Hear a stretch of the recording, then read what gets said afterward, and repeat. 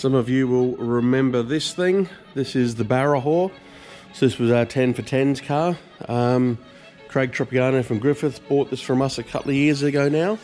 It's competed in a couple of drag challenges. I think the best we ever run was like a 10-1 or something like that.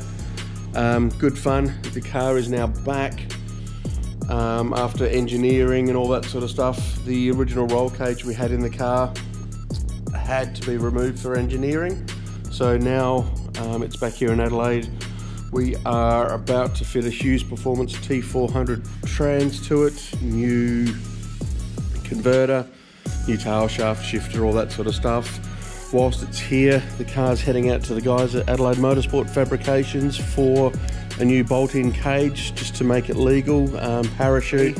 Ideally, we want to try and get this thing down into the 9s with the same motor. With the Trans Brake 400 from Hughes, we should be able to get the 60s down to help with all of that. So yeah, there will be a few videos popping up over this one over the coming weeks as it all starts to happen. So stay tuned for the Barrahore to come back. Hey guys, so we're out here today with the crew down at Adelaide Motorsport Fab, or Admo Fab. These guys are looking after Trop's Barrahore ute. It's out here having the bolt-in cage installed into it. They'll be looking at a few other little jobs for us whilst they're here.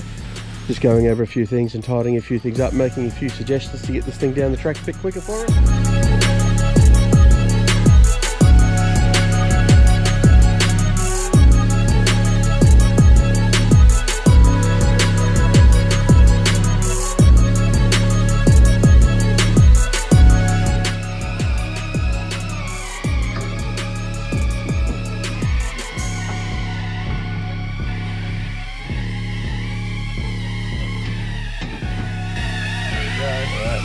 Beautiful.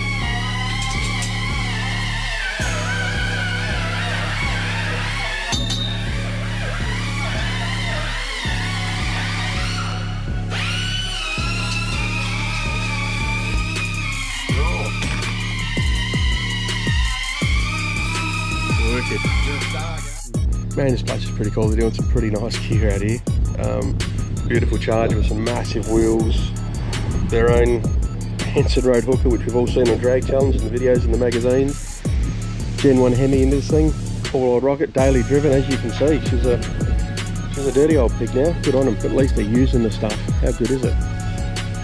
Doing some really nice stuff out here in Adelaide. We've had the ute booked in for the cage for some time now, and our turns finally came, which has worked out well.